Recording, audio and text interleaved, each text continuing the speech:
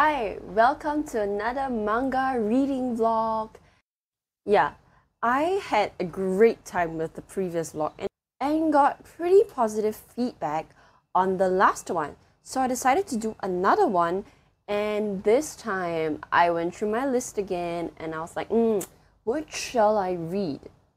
And then I saw W-Juliet. That is like one of my cult favorite series when I was younger. And so I was like, okay, this is the time to read this again because you love this so much. And what is it about? It's essentially about a new girl that comes to the school, and she's really beautiful. She has blonde hair, she's clearly mixed, and everybody's in awe of her. She just joins the drama club. Well, the main character, a girl who dresses up like a guy because she looks very masculine, she's very tall, and they encounter each other, and we soon realize that the new girl that transfers into the school is actually a boy. And the circumstance is that he is actually cosplaying as a girl, a challenge to his father if he can survive the school year, the entirety of his school years in high school as a girl, and no one finds out, then he can fulfill his dream as an actor and not be the successor to his family's dojo. So that's the plan. But then he's already found out by other main characters. So, you know, drama ensues. I'm very excited. I love this story so much. Like, it's so ridiculous as to how people don't realize that he's a girl. But I don't care. I'm just enjoying myself. I'm just enjoying the experience of them being cute together. I'm just enjoying the art style and loving it, and just I love people who are into acting, and like, yeah, I'm into that. I love the industry in terms of like the glorified part of the industry, not the non-glorified part. But yeah, so that's why I'm reading that, and that's about 10 volumes. So I assume that I would probably take around 3 to 4 days to finish it. So yes, I'll keep you guys updated on the status of this and probably give you more insight into how the series is going for me. But otherwise, please enjoy the... Yeah, okay, see you.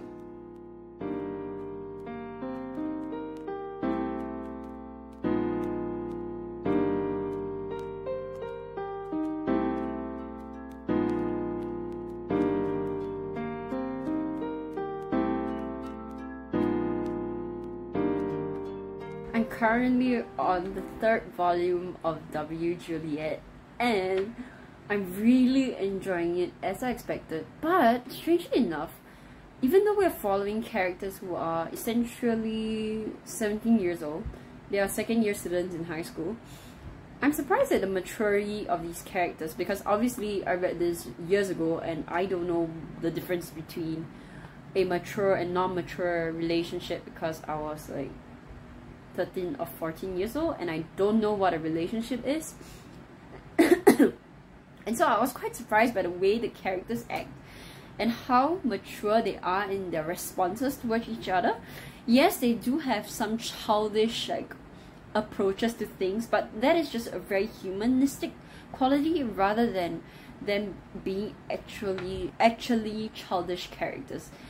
And so I mean, clearly, like I said before, manga is just so unrealistic, and you just have to go in and close 2 eyes to enjoy the story.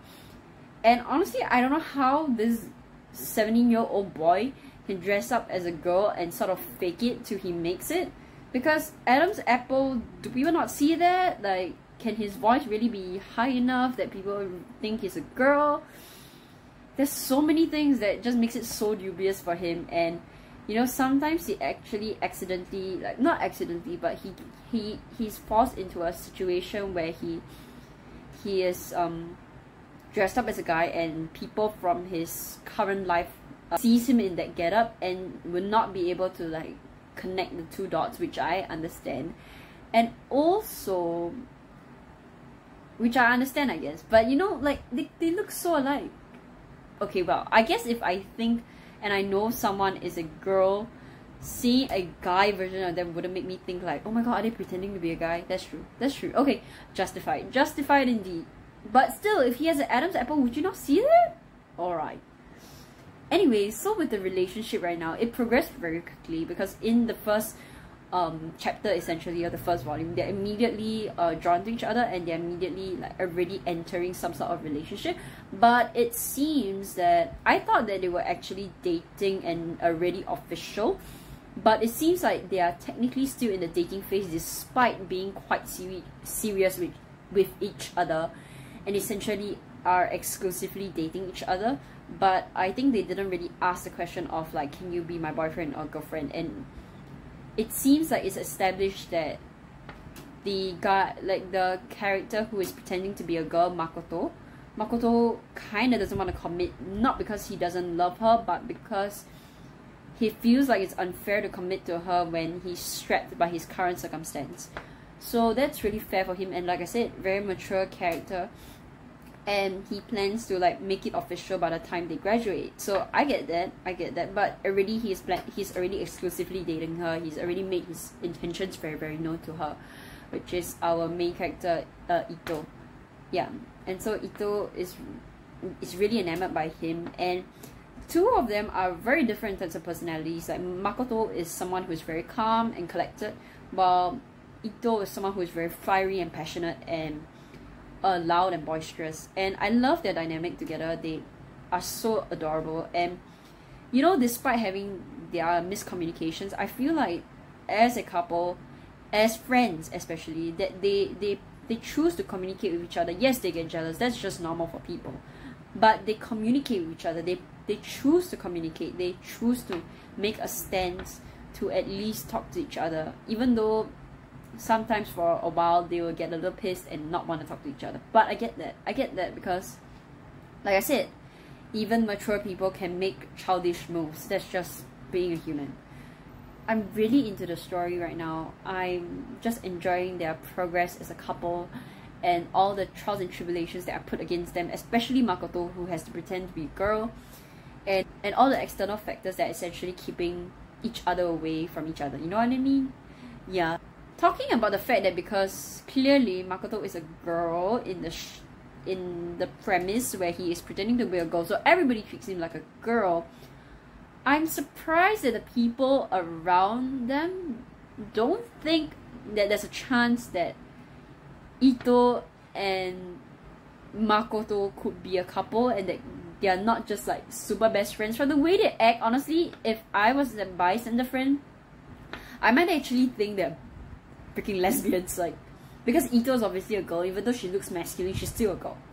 And so, you know, I'm surprised by that, as in the way that this, you know, when this manga was written quite some time ago, yes, it is rather progressive in the way it addresses, you know, being queer of some sort, you know, but it's not directly addressing it as well, which makes it iffy in a lot of ways. But I get that because that time period it was not very acceptable, and especially now in Japan, even it's not necessarily very well accepted, despite yaoi and yuri, which is gay and lesbian manga, being really popular as a genre, but people still don't really accept them in real life. So in any case, okay, so I mean, do people not think that Ito could be lesbian? One, two, also there are people, there's like a senpai that's essentially crushing on Ito, but nothing about that is being addressed, and she's like a girl and she really likes Ito, but it's like, does she like him because, does she like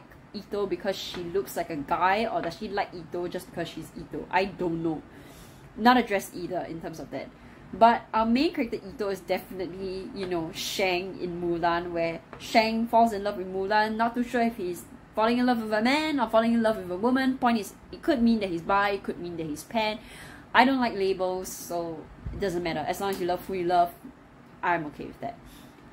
And so Ito kinda is like that bisexual icon that Shang is, you know, in that sense, where she is falling in love with a guy but with the appearance of a girl, and it's just a mix of everything, and she's loving like both sides of him, essentially. Like she thinks that he's beautiful, but at the same time he's such a man, I guess, strong. Talking about Ito, because Ito's appearance is really, she's so boyish. She really looks like a guy. I have to say that I totally struggled with this back when I cut off a lot of my hair, because I was like, you know what, Emma Watson did that after the last Harry Potter movie, and she looks so dope and so sexy, and I want to look like Emma Watson. I will look like Emma Watson if I just cut that super short pixie cut. No, I ended up looking horrible and essentially looking like an idiot, and it was a fun time, but essentially I look like a short lesbian girl, and people actually question my orientation as a person. Yeah, my own like extended family asked me if I was into girls and that it was okay if I was into girls. Yeah, I get that you're supporting me, but please don't like assume that I just like girls simply because I choose to look like that, and it's not because of that really. I just wanted to look like Emma Watson, so you kind of misunderstood my point. But exactly with that for Ito, like she actually really enjoys wearing like male wear, and she likes short hair because she just enjoys the flexibility of wearing pants, because her family also owns like a karate like dojo, and so she learns how to do karate. She learns martial arts from her family, and so it makes sense that she cares about clothes that can give her movement and doesn't like hinder her movement and doesn't expose her and comfortable for her, because she's grown up around like 4 other brothers, or is it 3 other brothers? Yeah, 3 other brothers, and also she learns martial arts, which means she really cares for clothes that are comfortable. And from that, I feel like a lot of people also assume that she might be lesbian, at least for her own family members. They're like, oh, when she brought home Makoto for the first time, they're like, is that your lover? And I was like, oh gosh, okay, not you guys assuming that about her. First of all, it's kind of, to me it's rude, but at the same time, like, whatever, this is just common behavior, and whether to condone that or not doesn't really matter to me. I guess some people might find it hurtful. I'm someone who just takes it as a pinch of salt because I don't really care about their opinion. So yeah, and she knows that essentially the brothers are joking, but as long as you know, I guess some people might find it uncomfortable. Yeah, but anyway, I'm loving their romance. Like I said, very mature for 17-year-olds, which I like. I don't really care for a realistic 17-18-year-old relationship. I like something that is people who are mature. I like people who know what they want, you know, and are able to communicate despite their miscommunication sometimes. Yes, so I'll keep you guys updated, but I'll continue reading, and I'm enjoying myself so damn much. Alright, bye.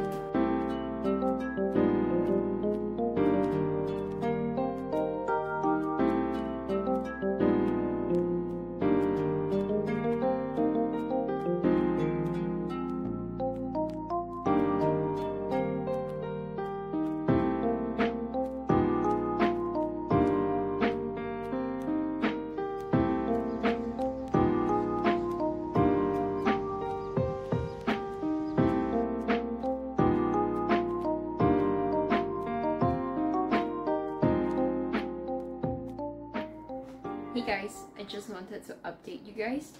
I actually already did, but the file got corrupted. I don't know how. I should not question it. I should just refilm what I spoke about. So in that clip, I talked about how much I'm enjoying my reread of W-Juliet, which is I'm currently at volume 9, and I'm entirely enjoying myself. And you know, there's so much I want to talk about before we wrap up the vlog soon.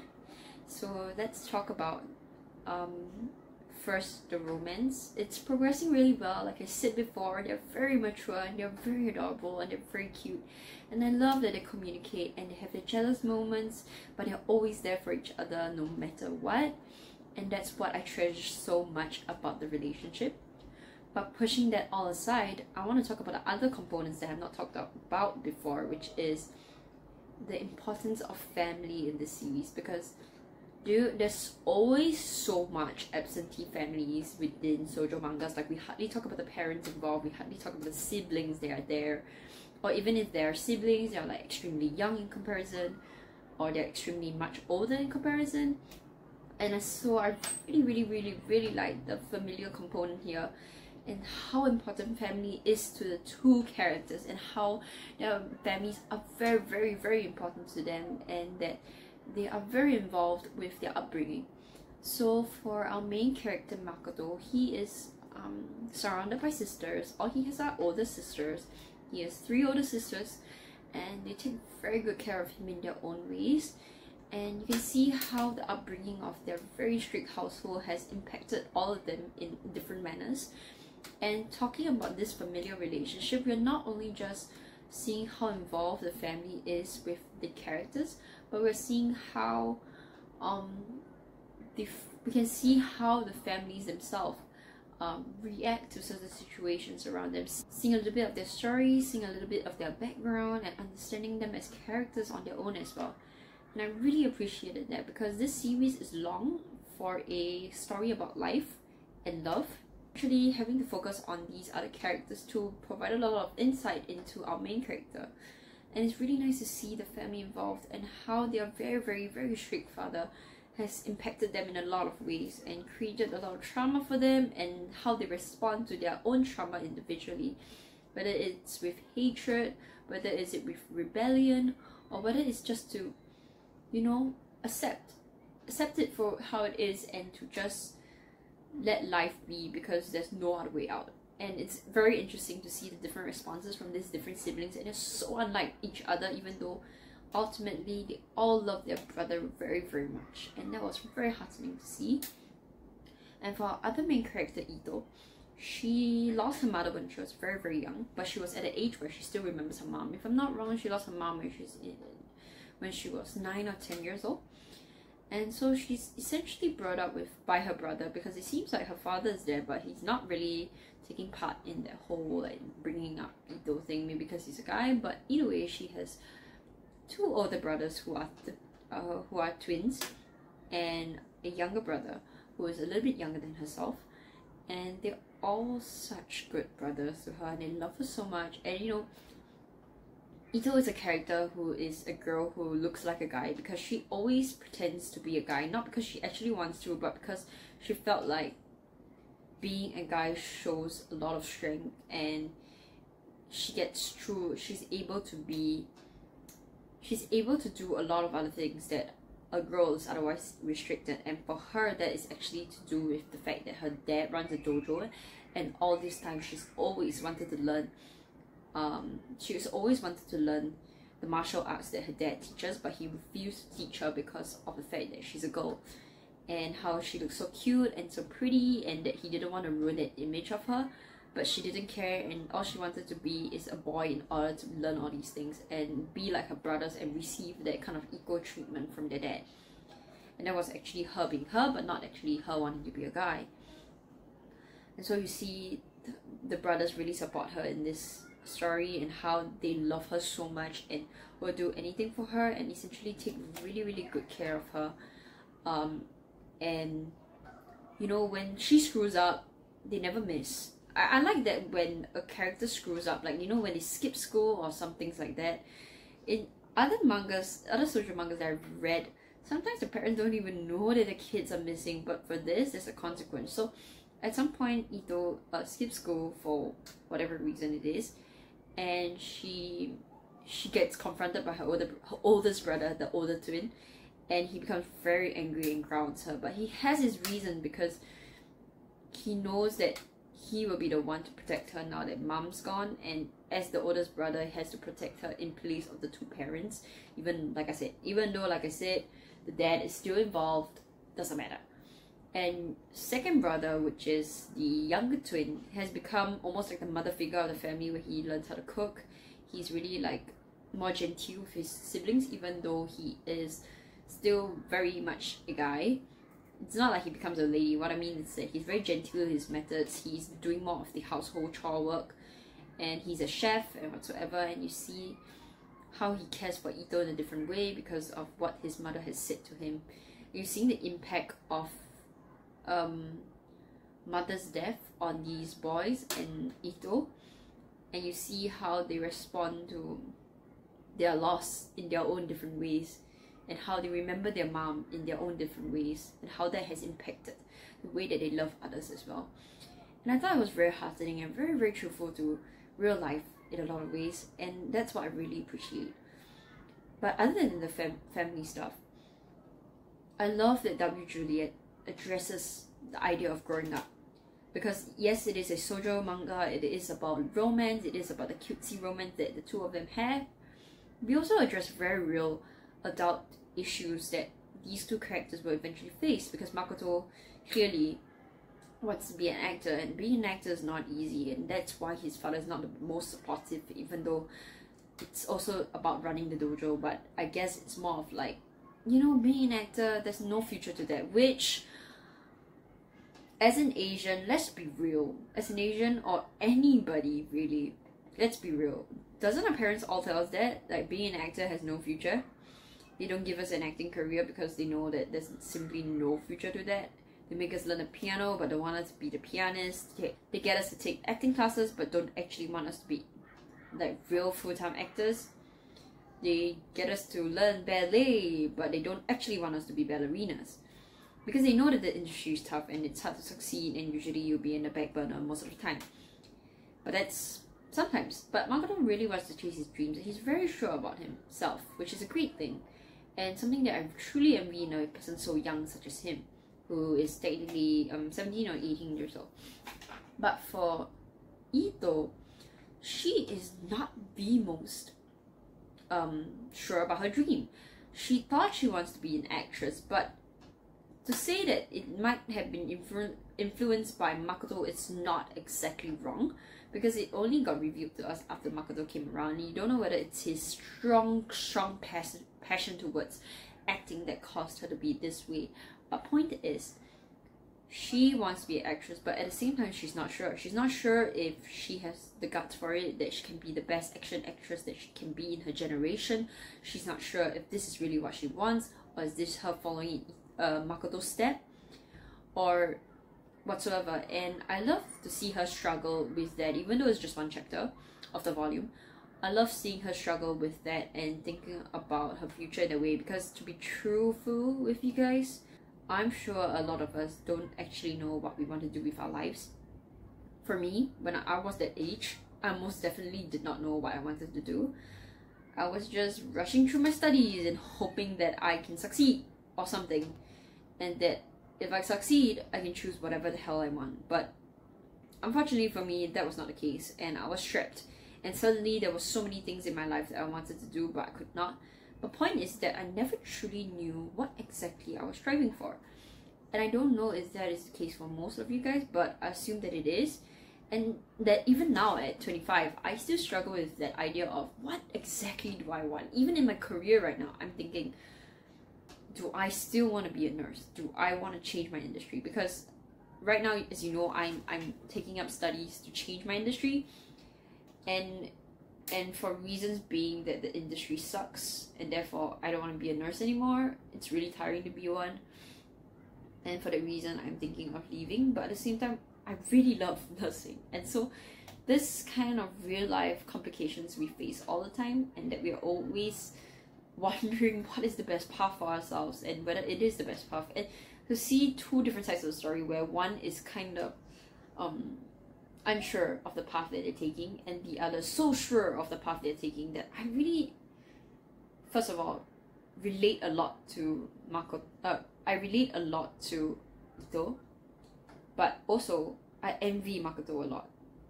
So yeah, two sides of the story that I felt that was very great to bring up. And I think teenagers read this, teenagers who read this series would get something out of it without knowing that they actually got this out of it, you know? Yeah. In other news, other than reading W-Juliet, I actually have started watching One Piece again. I watched One Piece when I was a little tween, you know, because my seniors were deadly in love with One Piece, and I want to join the gang. You know, I want to be the ones that understood what they're talking about, and so I decided to start One Piece for fun on one school night, and couldn't stop watching it until 3 a.m. in the morning, and I was like, Jesus Christ, what is wrong with you? And yeah, I was madly in love with One Piece. I love One Piece so much. I really, really, really do. And like when I was a tween, I was so madly in love with Trafalgar Law. who is my favorite character, okay, he has tattoos over his hands, okay, and I drew those tattoos with like permanent marker or whiteboard marker. Hey dude, my teacher spotted me and she was like, get that off your freaking hands, wash it off please, because that is just unbecoming of a lady. And I was like, no. I did fight her right there. I was like, no, because I love these tattoos. You ain't gonna get it off me. It's fake anyway. Why do you care? It's kind of rude, but who gives a shit? I love those tattoos, but not that I actually want it in real life anymore. I just thought that makes him really hot. Yeah, and I really like that 2 day 3 years thing, which a reference that you won't get unless you did watch One Piece. So yeah, I really like that one too. And I drew that like a huge one on my arm, like here, and then I was like, yeah, I love that. I'm gonna keep doing that until I don't know, until I get sick of it. Anyway, point is, when I reached junior college, I think One Piece started to plateau a lot, because I reached a point where I was catching up with every episode each week. And you know, anybody who watch or reads One Piece should know that each chapter or episode is kind of draggy. Like, you literally do not know what's going on. I'm running out of battery, so I need to rush this. But point is, I'm enjoying One Piece a lot. I'm getting into it like really, really fast. And I'm loving the process. I'm loving getting back into the world, listening to our voice actors doing their wonderful work. And I miss One Piece. You know, years away from it has made me learn to love it more. So, I'm watching it with a lot of fun and happiness in my heart. So I'm going to keep going, and I'm going to keep diligently watching One Piece, you know, whenever I feel like it, and not stress myself about like continuing on, because I want like many episodes ahead of me so I can binge watch anytime I want to. So yeah, One Piece used to suck for me because of how draggy it is, but now I miss it too much and now I'm back. So keep you guys updated, and then that's when we will end the vlog. Okay.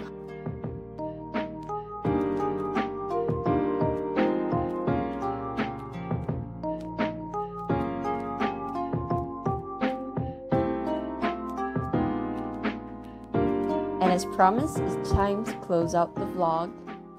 I finished W-Juliet last night, and as you can see from my eyes, I might have bawled a little bit too hard with this. You know, when I finished it, I went to sleep after crying. God came into my dreams and he told me that I have to let go of my fictional boyfriends, my fictional husbands, my fictional girlfriends, my fictional wives, my fictional relationships, in order to feel fulfilled in my real life relationship. And I told God, no way, I can't do that. Okay, I'm just kidding, but yeah, wow, Makoto and Ito are just freaking perfect. Okay, they are flawed in their own ways. They have their cons, they have their weaknesses, and they have their strengths, and both of them complement each other so well, which I've said over and over again. And most importantly is that they're always communicating. And so despite having many hurdles in front of them, aka people who like Ito who are stopping, people who like, okay, Makoto's like side love interest is trying to stop Makoto and Ito from being together, while Ito's side love interests are stopping the two of them from getting together. And honestly, you know, there can be so much miscommunication between the two. There can actually be so much doubt between the two, but they choose to communicate and talk about their feelings and actually acknowledge that they just love each other very much and want the best out of the both of each other, and that nothing can really stop them from loving each other as strongly as they do. And it's just so sweet, and you can see like them come to a conclusion, and how Makoto is growing up to be a really like fine young man, and Ito is finally coming into terms with herself being a girl, which we get a little bit of a backstory of why she even wanted to be a tomboy before. And I explained that it's because she felt inferior to the siblings that she has, and it's true. And in fact, it's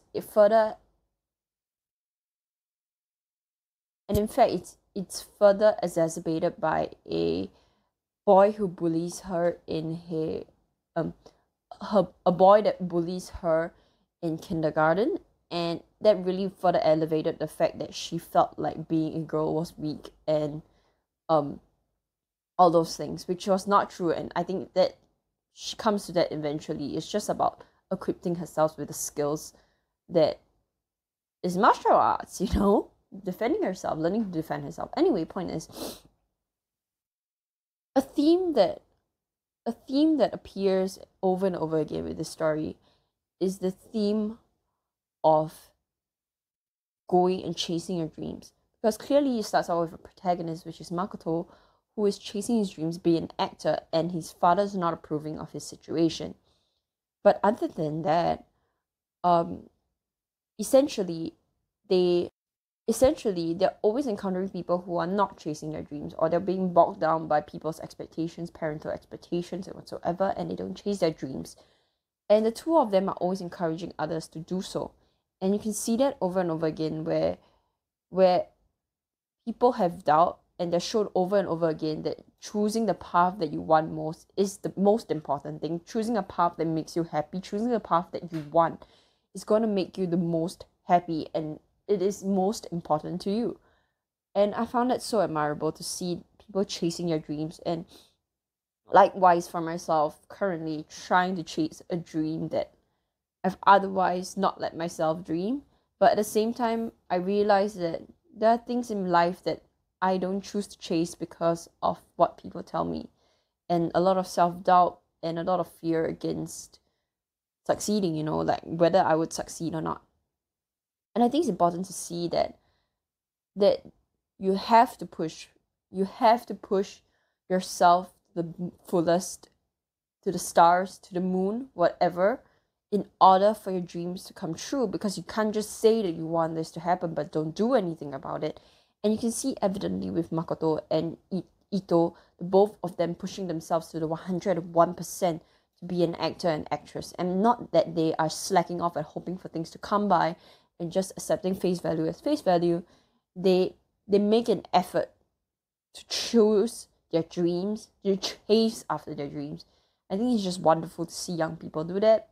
I understand that this isn't real, but still, I hope that imparts a great message to our young ones, young girls and boys who are reading this and feel like they can achieve their dreams if they push hard enough, if they try their best, if they just put in enough effort, their dreams will come true for them.